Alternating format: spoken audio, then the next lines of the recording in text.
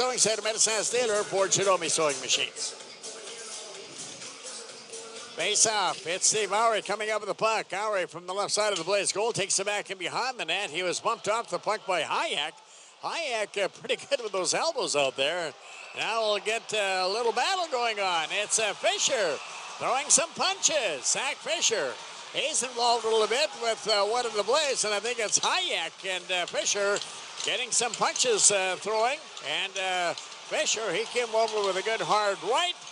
And Libor Hajek not afraid to drop the puck and drop the mitts either. So Fischer's on his way to this end bit. And so is Hajek. Not sure what actually started that, Barry, but they decided, hey, let's get her going here. Well, I think it was on Steve Lowry there. It was a bit of a high stick that Hajek took on Lowry and wasn't called. So then Zach Fischer stepped in to even the score up. So Fischer and Hajek will draw some penalty time, and I think Hajek maybe has a bit of a bloody nose as a result of that little fisticuff action down there as well.